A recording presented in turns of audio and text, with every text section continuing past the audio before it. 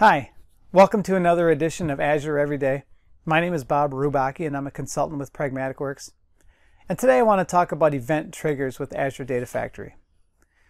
Now in the past it was very common for us to trigger ETL processes based on a schedule. So for example, we might have our ETL process start at the beginning of every hour, or we might have it run once per night at a certain point in time. But more and more in today's world, we prefer an approach where processes are initiated by the occurrence of an event. And that's what Azure Data Factory event triggers do for us. And so event triggers work when a blob or a file is placed into blob storage, or when it's deleted from a certain container. And so by placing a file in a container, that will kick off an Azure Data Factory pipeline. The triggers use the Microsoft Event Grid technology, which is really interesting to understand. The event grid itself can be used for a wide variety of event-driven processing in Azure. And so it's interesting and important to understand that Azure Data Factory is using event grid under the covers. Now, today the event triggers are only triggered by the creation or deletion of a blob in a blob container. But since we are using event grid, I'd like to think that we might be, have the option in the future to enable them through other events, but it's important to know that for today that they're only available with the creation or deletion of a file. Of course, we don't have to use the built-in functionality within Azure Data Factory to kick off a pipeline. We can build our own triggers if we want. So for example, we can maybe have a logic app that uses an Azure function, and that Azure function might kick off a pipeline based on some event that happens inside our app, for example. So we can always use our own, but if we do that, we're now outside of the framework of Azure Data Factory. And so the nice thing about the event triggers is that they're all managed within the framework of Data Factory. Now I mentioned event grid.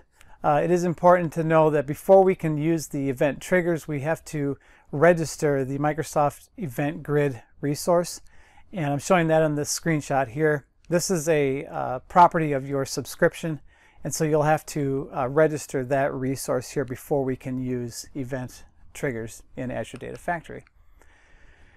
Now to create the trigger, I'm showing that on this screenshot here. We do this from the Azure Data Factory designer, and creating a trigger, and we've got three choices there. We have the choice of doing a schedule, a tumbling window, but what I want to do is choose event. And when I choose event, then I need to select the storage account that we're going to be keying on, and then also the file path or pattern that we're going to be looking for. So I can set this up to say something like, okay, when a file is placed in such and such a container, then trigger the pipeline. Or if there's a file that's created that has a certain naming pattern, then I can trigger the pipeline, but that's all configured here. Finally, in my example here, I've made the selection to fire the trigger when a blob is created. I can also do it when it's deleted, as you see there.